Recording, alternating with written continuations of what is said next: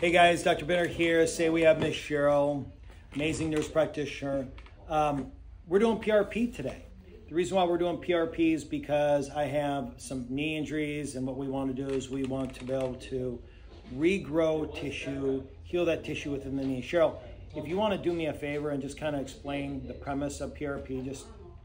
PRP is drawing a little bit of blood out of your arm, and then we spin it down and we concentrate the plasma, which is the healing factors and the parts of your blood that help to heal and to regrow and to generate, new tissue in your body. So we're concentrating that into a smaller fluid and then injecting that, as opposed to injecting like a steroid that's going to cause long-term damage to that joint, as opposed to healing it. So God made in a God made instead of man made in God made.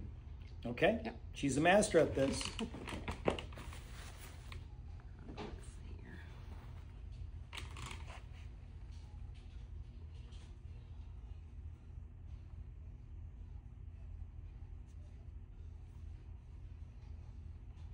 Did we go interior last time? Mm-hmm. Yeah. Joint space a little thin. Yeah.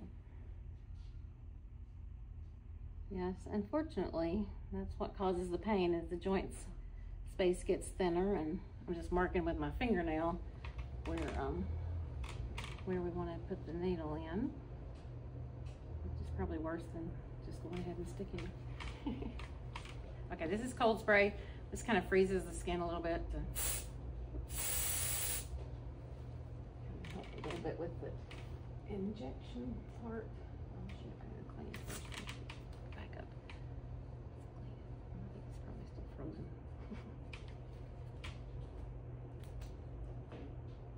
Alright, so now we're gonna go. Ready? Right, take a deep breath, big stick, hang in there. You're doing good, doing good. Good.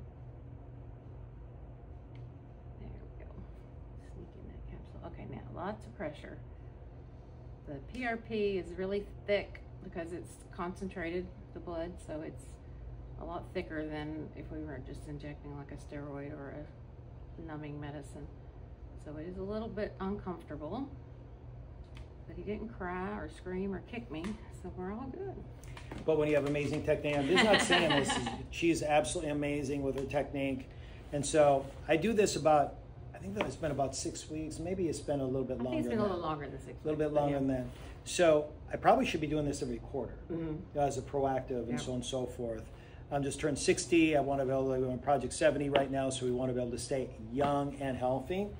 And that's what we do at this clinic. What we do is we walk our talk, right? I promote PRP because of the benefit, but I utilize PRP.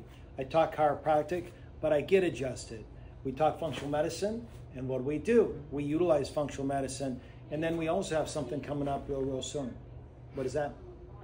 Bioidentical hormones and peptides. That's right. And do we utilize bioidentical hormone replacement and peptides? Yeah, we do. Yep, we walk our talk. So guys, if you have any questions about PRP, if you have any questions about the BHRT, bioidentical hormone and peptides, functional medicine, chiropractic, we are here for you. We want to be able to have these modalities for you so you can start utilizing them and get healthy and stay healthy just like us. Thank you, my dear. Appreciate it. God bless.